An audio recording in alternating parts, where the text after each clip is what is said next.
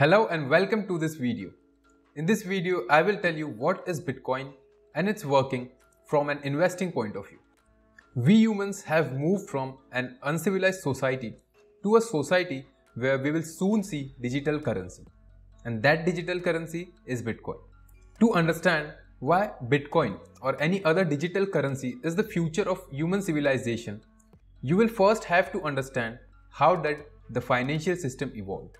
So let's go to the past and try to understand how it all started so that we can understand Bitcoin correctly. At the start of our civilization, around 6000 BC, barter system was first introduced by Mesopotamia tribe, where people used to trade by exchanging goods, and that system was called as barter system. For example, if I needed to buy something from someone, in order for that, I had to give him some of my good. Let's say there is a farmer who grows wheat and then there is a shoemaker who makes shoe. So in order for that farmer to buy a shoe, he had to give him his wheat so that he can exchange wheat in order to get the shoe. And this is how people used to buy and sell things in around 6000 BC. But soon people realized that this isn't an efficient way to trade, as this thing had a lot of drawbacks. Then people thought of replacing this system, and they did it by precious metal, and that precious metal is gold. From this point, people started trading by gold, and very soon gold was adopted as a form of currency by the entire human civilization. The reason why gold was fit as a form of currency is that it was rare and highly malleable. That is, it can be molded into bars and coins very easily. Now, this system continued for a few centuries. But then gold also had some drawbacks.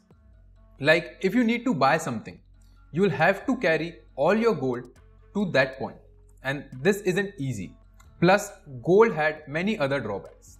Then what happened is someone came up with a new system where that person told people that they can deposit their gold and in return he will give them a bill or a receipt of the equivalent amount. And this whole system leads to the beginning of the system which we called as banking. Now what happened because of this system is that the people who are allotting bills or the receipts got more power and they were misusing it. They had the power of printing money like bills and receipts, and this was the beginning of paper currency. And this is why we call our currency as a bill. Like we denote a $100 note by a $100 bill, and that is the reason for that. Now this system of backing a currency by gold continued till 1971, when US decided that they will no longer back their currency by gold, and they started a new financial system. Governments decided that they will no longer back their currency by gold, and they can print as much money as they want on the basis of the GDP and the debt. Now the fiat currencies which we use, it doesn't really have any value. It is just a piece of paper. It only has value because we people believe that it does. This current financial system which we are living in and which we are following has a lot of drawbacks, and mainly it takes power from the people and give it to the government. Now, to overcome the disadvantages of this financial system, a new digital currency was introduced, and that was called as Bitcoin. Bitcoin is a digital currency that works from peer to peer. So what does peer-to-peer mean? It means that person to person without any involvement of a central authority. So the question is, what difference does it make? And what problem does it actually solve? Let us try to understand this. Normally, what happens in the day-to-day life is, if you want to buy something, let's say you want to buy something from the shop. So you can either pay by cash, debit card or a credit card. So when you do this, bank gets involved with this, and bank is the central authority that validates your transaction and maybe charge you with some kind of interest or anything like that. Now let's say I want to transfer money abroad and there is no Bitcoin or any other cryptocurrency.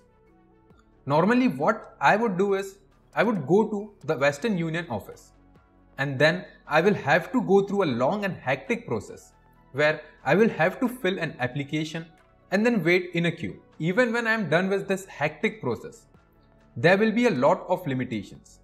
Like I will be only allowed to set a limited amount, and even after that they will charge a crazy amount of fee in that transaction. This whole process will cost me a huge amount of effort, time and money, and even this time the bank gets involved.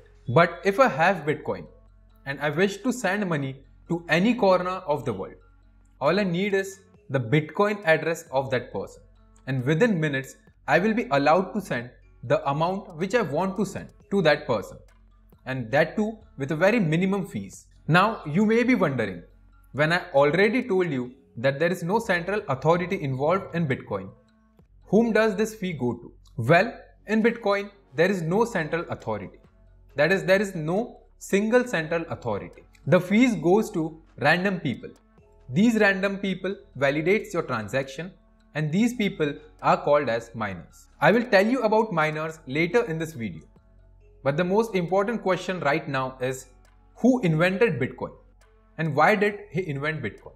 Bitcoin was invented by a person or a group of people called as Satoshi Nakamoto in 2009. In 2008, the USA was hit by the most or the biggest financial crisis in the history of USA, and it was caused due to subprime mortgage crisis. At this time, banks were giving away loans to the people who were not even able to pay it back.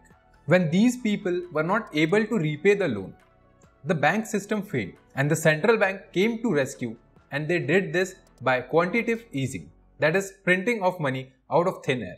What the US government did is they started printing money and then pumping it into the economy to support their economy, and this brought more money into the system. Printing of money may have helped the USA at that time, but it is not a good thing on a long term, as it increases the debt and also the currency of the country gets weak, causing inflation. Inflation is nothing but a phenomena in which the currency of the country loses its value, that is the buying power of the currency. Now, if a currency loses its value, the normal people like us have to go through a lot of negative things like general increase in prices and fall in purchasing value of the currency. Even if a currency loses its value by 2 or 5%, it will have a huge impact on our savings. Like someone who has a retirement savings of, let's say, $1 million, he will have to suffer a loss of $50,000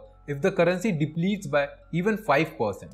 And this thing may not be noticeable to the normal people, because for them the 1 million in their saving account will still be $1 million, but it will lose its buying power by 5%.